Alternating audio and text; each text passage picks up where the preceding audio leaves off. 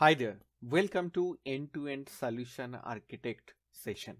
Today I will be discussing about how can you register a domain in AWS using Route 53 and how to set up the hosted zone manually. If you already know that when you register a new domain in Route 53, after few minutes it automatically create the hosted zone. But sometimes you don't need the hosted zone created. But later you have the domain and you need to create the hosted zone manually. So I will show you this part where you need to set up your hosted zone manually. I am logged into my AWS Management Console. Let's go to Route 53. You can call it Route 53 or Route 53, whatever you want.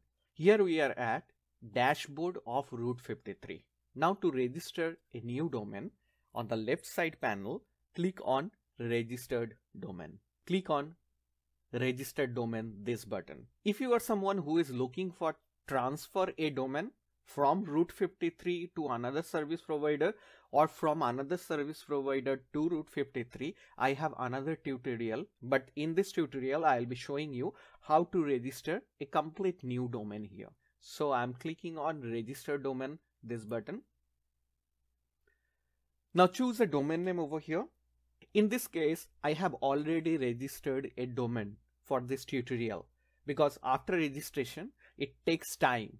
But let me show you how did I register. Suppose we are trying to register a domain called binary2box.new. Okay.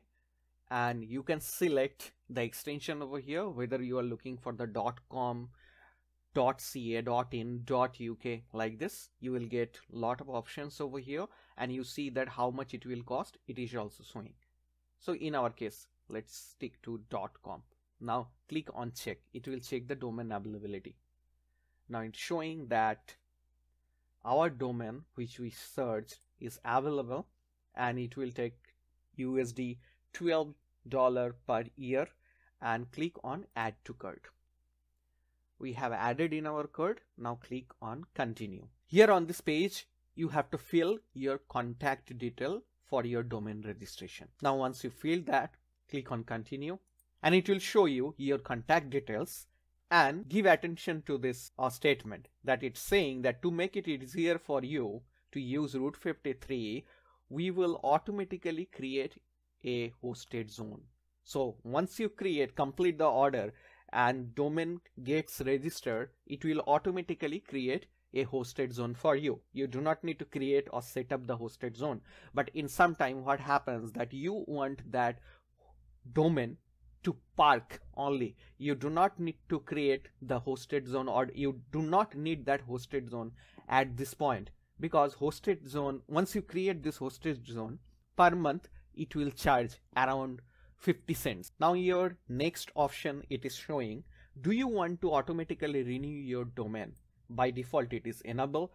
It's your choice. If you want to renew it automatically, you keep it enable or make it disable. You have to check this terms and condition and click on complete order. Now see, as I was telling you that I have the domain for this tutorial already registered. So I clicked on this register domain and it will show the domain, the list of domain already registered. So I have this domain already registered. Let me click over that and it will show you all the details about the domain registered. Now let's go to hosted zone. Clicking on hosted zone. Here we don't have any hosted zone created and we have to create our hosted zone for that domain. Click on create hosted zone. Okay. Enter the domain name you want to create the hosted zone for. It is asking for whether it is public hosted zone or private hosted zone. I am creating this public hosted zone. You can add a tag. At this moment I am not adding any tag over here. Now click create hosted zone. And you see that it has created the hosted zone. By default, there are two record types are created. First one is NS, which is name server, and second one is SOA, which is called start of authority. So once you have created this hosted zone, you can create the record.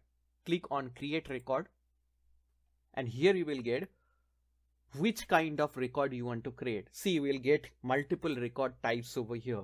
suppose you are trying to point your domain name to a particular EC2 instance. So you create a record type and give the IP address of your EC2 instance. Otherwise, you click on this alias, you choose that which kind of services you are trying to point. If you are trying to point a S3 website endpoint, means your static website in your S3 bucket, and you are hosting your website in S3 buckets, you want your domain name to point to that S3 bucket, then you just click over that, choose the region.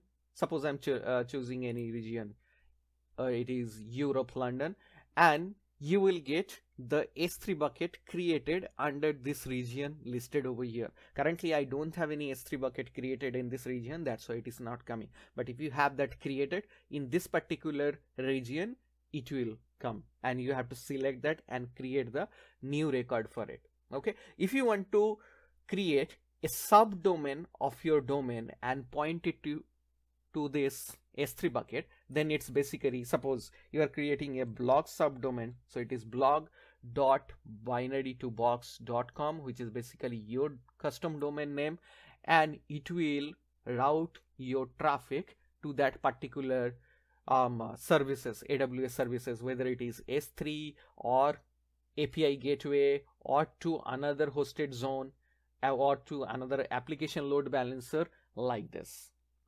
Okay, I'm not creating this record at this moment, so I'm just canceling over here. So I hope till now you have understood that how to register a new domain and how to create the hosted zone manually. Thank you for your time. See you in our next session.